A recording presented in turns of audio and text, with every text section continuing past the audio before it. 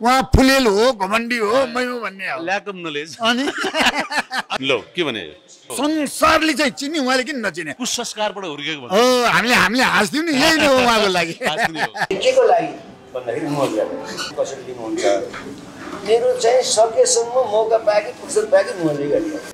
कुनै पनि एडभर्टाइजमेन्टलाई ब्यान गर्ने होइन, जनचेतना जगाउनु पर्छ। कसैले तास खेलेर मौज गर्छ, कसैले रैसी खाएर मौज गर्छ, कसैले घुमघाम गरेर डेटिङ गरेर मौज गर्छ। नमस्ते दर्शकबिन, तपाईँहरू हेर्दै हुनुहुन्छ खालीपाना.com र खालीपाना.com-मा तपाईँहरूको साथमा छु म सदिक्षा रेग्मी। आज हामीले तपाईँहरूलाई बानेश्वरको आइप्लेक्स मलमा रहेको वन सिनेमाजमा लिएर आएका छौँ, किनकि यहाँ निर्मल राज पौडेलको छम्म नाचौँ गीतको भिडियो सार्वजनिक कार्यक्रम रहेको थियो। यहाँ उपस्थित कलाकारहरूसँग आज हामीले यो गीत साथसाथै समसामयिक विषयका बारेमा विशेष कुराकानी गरेका छौँ। उहाँसँग गरेको कुराकानी हामीले तपाईँलाई देखाउने नै छौँ। बधाई छ हामी सबैलाई, स्पेसली निर्मल राज पौडेल सरलाई। उहाँलाई धेरै धेरै धन्यवाद, शुभकामना छ। यो गीतसँग अनुभव चाहिँ कस्तो रह्यो यहाँहरू दुईजनाको? होइन, उहाँले अब गीत चाहिँ एउटा कन्सेप्ट सुनाउनु भयो, मलाई इन्डिभिजुअल फोन गर्नुभयो।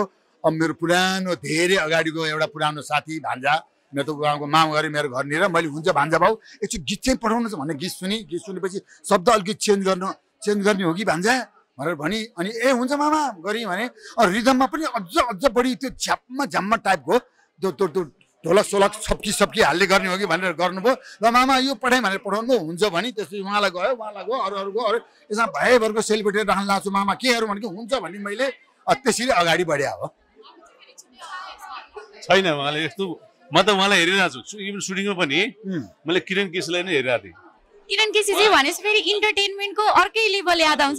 नेक्स्ट लेभलको एनर्जी छ उहाँको, एनर्जी लेभलै नेक्स्ट लेभल हो। त्यो दिन उहाँको गेटअप पुरै ब्रान्डेड टप टु बटम हैन है, किनभने अक्सर हामीले गाना त हामीले गर्दै गर्छौँ, गरिरहेको पनि छौँ, फेरि पनि गरिन्छ। तर त्यो समय एकदम भित्र थोरै चाहिँ लेजेन्ड्स कलाकारले पनि बोल्नु भयो, जुन कुरा मलाई मनमा लागिरहेको थियो, त्यो गाना भनेको चाहिँ हामीले यति सिनियर कलाकारसँग काम गर्ने मौका पायो, स्क्रिन सेयर गर्न पाइयो, जसबाट सिनेमा हेरेर हामी हुर्केको म, चाहे त्यो चाहिँ विजय लामा हो, सरोज नाल हो, रविन्द्र खड्का हो, यी सबैजना त्यहाँ भएको हुनाले त्यो विशेष थियो मेरो लागि।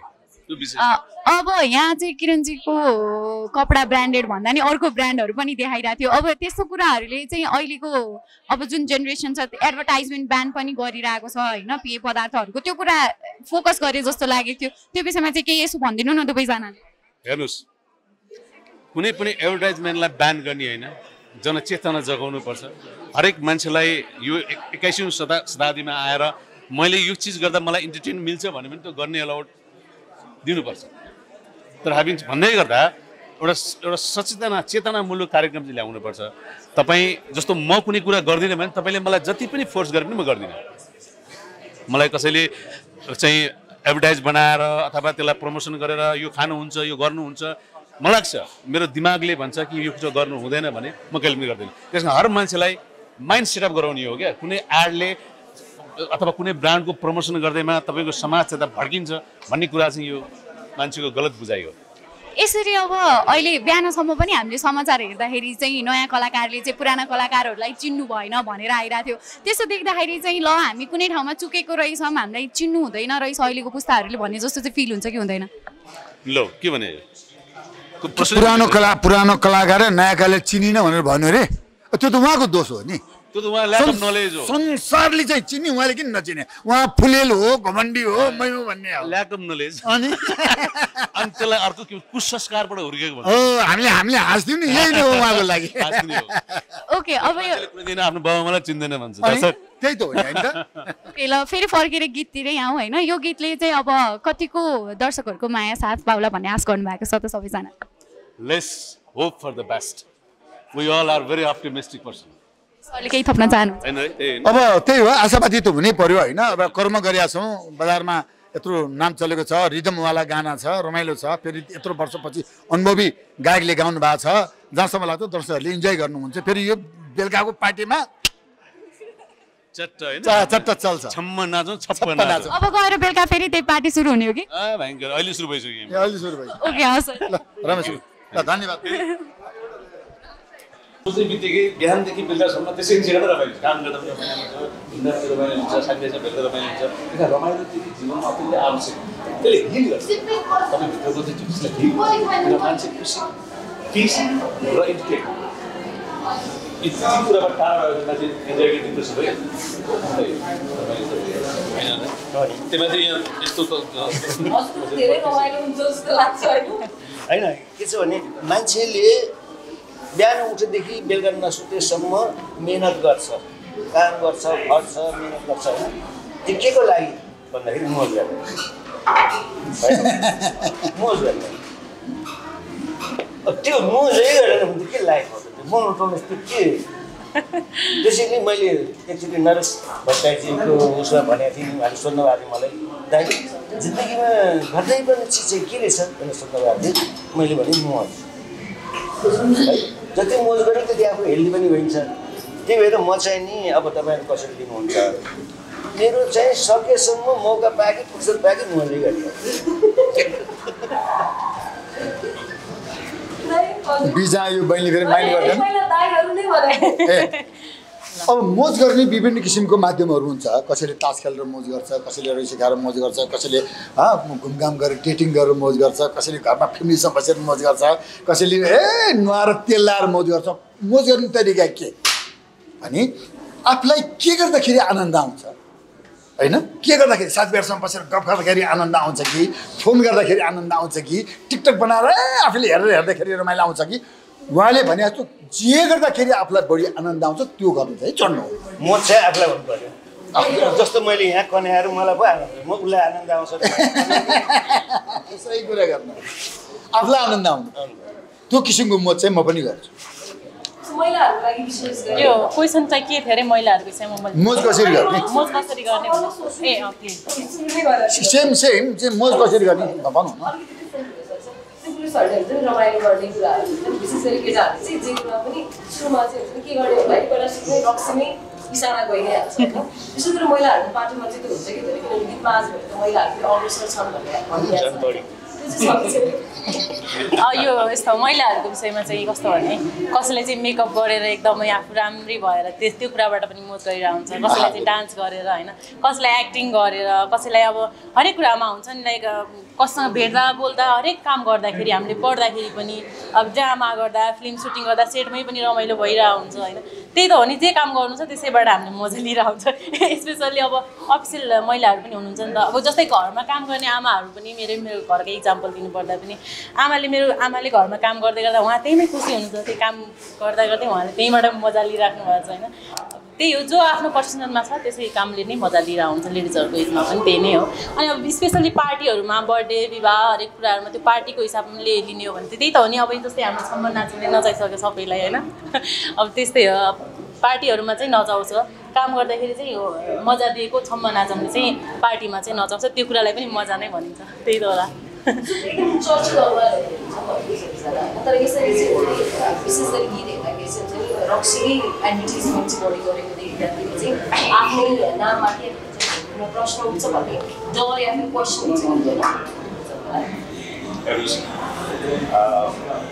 जुन उद्देश्यले यो यसको लिरिक्स जुन उद्देश्यले उहाँले सृजना गर्नुभयो हामीले कुनै पनि कम्पनीलाई अथवा कुनै ब्रान्डलाई इन्डोर्स गर्दैन, कसैले खाने अथवा नखाने माइन्ड अलरेडी सेटअप हुन्छ। मैले तपाईँले रक्सी पिउनुहोस् भनेर चाहिँ नपिउनु मान्छे जति पनि धेरै पिउँदैन, तर कुनै मान्छेलाई मैले रक्सी पिउनु हानिकारक छ भन्दा पार्टीमा चाहिँ अल्कोहल हात नभएको मैले धेरै मान्छे त्यस कारण आजकल व्यक्ति स्वतन्त्र सबैमा छ।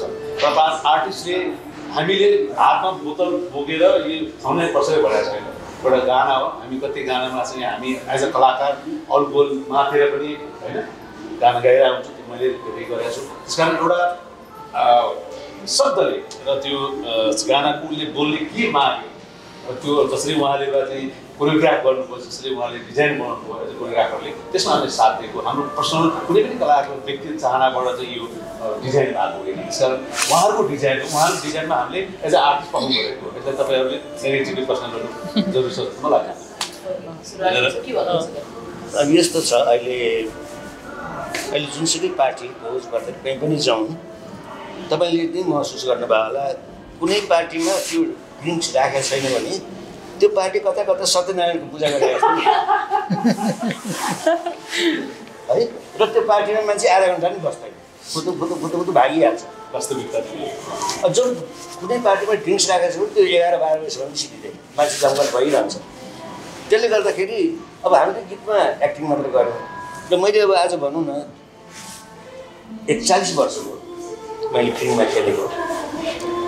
फिल्ममा खेल्दाखेरि कतिपय सुटिङ गरेको, रक्सी खाएको, खुवाएको, अरूले खाएको, विभिन्न सुटिङ गरेको नि। तर आजसम्म मैले एउटा फिल्ममा पनि त्यो सुटिङमा रक्सी युज गरेर चाहिँ देखाएको छैन है। सुटिङमा रक्सी युज हुँदैन। त्यो अहिले हामीले खाएको जुन चाहिँ त्यो पनि कोकमा पानी हालेर कलरमा लाग्छ है। त्यो सस्पेन्सलाई पनि डिस्क्लोज होइन, त्यो उहाँले साँच्चीकै रक्सी खाएर नाच्यो भन्ने हुन्छ। रक्सी भन्ने त्यहाँ देख्न नि पाइन्छ। त्यसले गर्दा यसले कुनै त्यो रक्सी खाएको माथ्यो, यसले समाजमा नराम्रो सन्देश जान्छ भन्ने त्यो चाहिँ गलत हो। र सन्देश चाहिँ राम्रो के जान्छ भने खायो भने हल्लिँदैन चाहिँ राम्रो सन्देश जान्छ।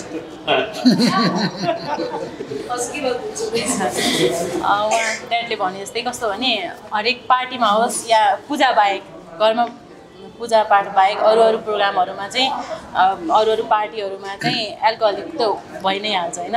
त्यो भएन भने अलिकति मजा पनि आउँदैन कि क्या आज पनि मलाई नि त्यसै लाग्न थाल्यो होइन।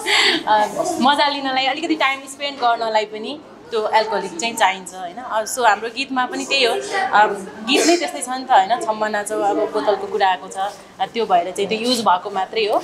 खासमा यसलाई पोजिटिभ लिदिनु होला। त्यो सुटिङको टाइममा त्यो अलिकति त्यो गीतले मागेको हुनाले, स्टोरीले मागेको हुनाले मात्रै त्यो आएको कुरा हो होइन। त्यही नै हो। के हो गीत त्यस्तै गीत छ। सबैभन्दा धेरै फोटोज लिन राजरामले भने जस्तो अब त्यो हालेर नि छैन, केही छैन।